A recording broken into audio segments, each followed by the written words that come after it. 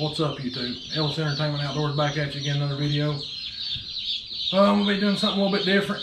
I don't know if you can hear them in the background. I'm sure you can. I'm in my building right now. But this is gonna be a series. It's gonna be raising Cornish Cross, how to raise them and butcher them, process them, all that good stuff to eat for meat for our families. Ordered 35 Cornish Cross from Murray McMurray Hatchery. This will be our second time doing it this year. We done them in the spring. We done, how many did we do, 30? We done 30 in the spring. We decided to go with 35 this time. Haven't opened them. I don't know if any of them's dead. What's going on with them. So we're gonna open them up. I'll show y'all a little setup I got real quick. It's just a 110 gallon stock tank from Rural King. I hooked my heat lamp up here and I drilled my 2x4 on it so it wouldn't fall in there and catch anything on fire. Put about 2 to 3 inches of pine shavings in the bottom. I'm gonna, every day I'll come out here and I'll put some more so they're not running around in nasty poop and stuff. But this, like I said, this is gonna be a series. We'll do a video every week, show you the progress on them.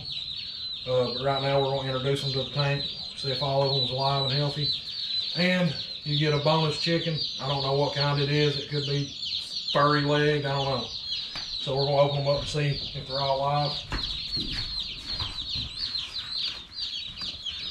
I ain't gonna open this thing.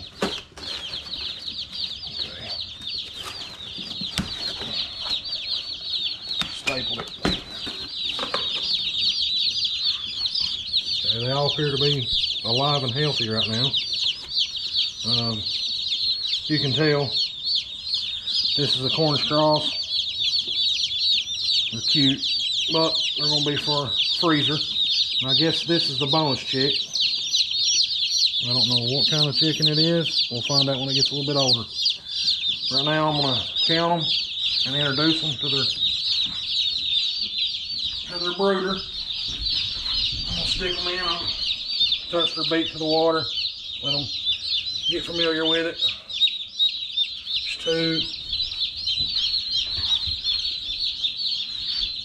Actually, I'm not going to do them all like that because they'll figure it out. There's 4. 5, 6. 7, 8. 9, 10, 11.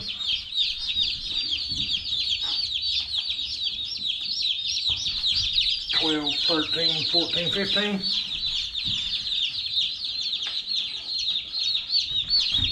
16, 17, 18. 19.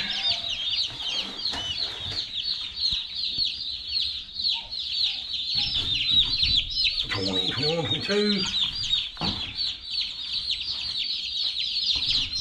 25.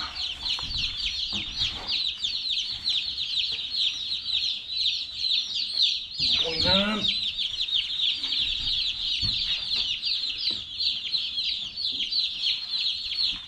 31. 32.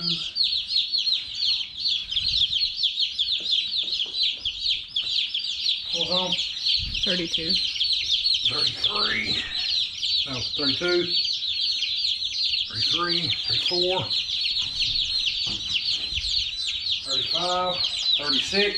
They sent me an extra one, I guess, in case one dies on the way here. 37 makes the bonus chick. You can see they ship them from the day they're hatched. Only takes a day or 2 to get here. Good job, Murray McMurray Hatchery. Both times I've ordered them, they've all been happy and healthy. We'll go through, like I said, once a week. We'll let y'all know how many, if any dies. Hopefully none, but most likely you're always going to lose 1 or 2. You can see some of them's done found food, water they're drinking.